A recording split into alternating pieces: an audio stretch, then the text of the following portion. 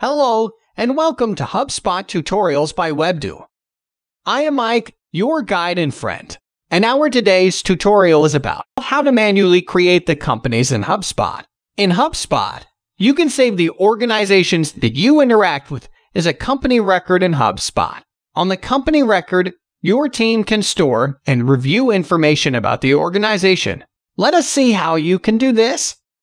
Navigate to Contacts in the main navigation bar and click on Companies from the dropdown. In the upper right, click Create Company.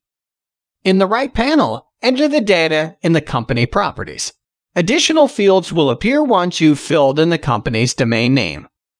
Once you've filled in the company information, click Create Company at the bottom.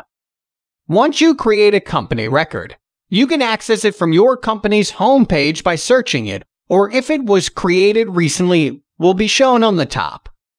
This is how you can manually create the companies in HubSpot. Thanks for watching.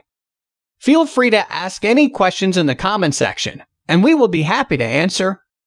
If you liked the video, give us a thumbs up and press the bell icon to subscribe to our channel. To know about our HubSpot services, visit us on www.webdo.com.